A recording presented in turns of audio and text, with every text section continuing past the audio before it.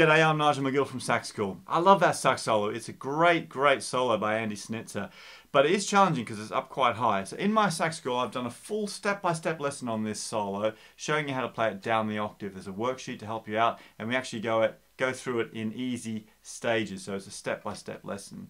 If you want to check out that lesson, pop along to McGillmusic.com. At the moment, you can actually get your first month for just £1, and there's a ton of other things in Sax School that I know you're going to love. There's about 230 lessons in total now, and we cover everything from getting started with the saxophone, your first notes, right through to learning some classic jazz tunes, some great pop solos, and a load of great technique lessons in there as well that I know are going to really help you out. So pop along to McGillmusic.com. If you enjoyed watching me play this solo, please leave me a comment and subscribe to the channel, because there's a ton of other free lessons on my YouTube channel as well that I'm sure you'll enjoy working through.